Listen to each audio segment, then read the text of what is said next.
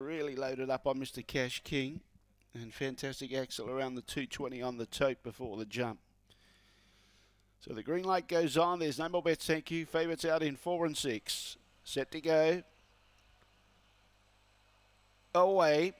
Fantastic axle began beautifully. Cleared Mr. Cash King, and he's off and gone. Now in third placing behind those, Aston Miller, Atomic Blonde. Then in turn behind those, about 3 or 4 lengths away to the others, Ricketts Point, Trademark Boss and Shay's Magic. Out in front though, Fantastic Axel is looking pretty good.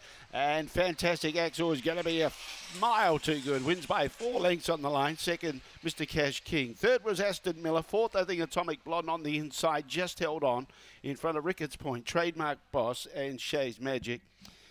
And got out to pretty backable odds in the end. $1.75 on the fixed and the tote around $1.90.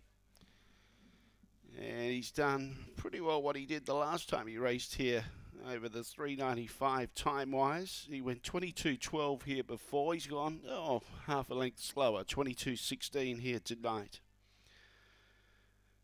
Pounced on the lead. And those backers of Mr.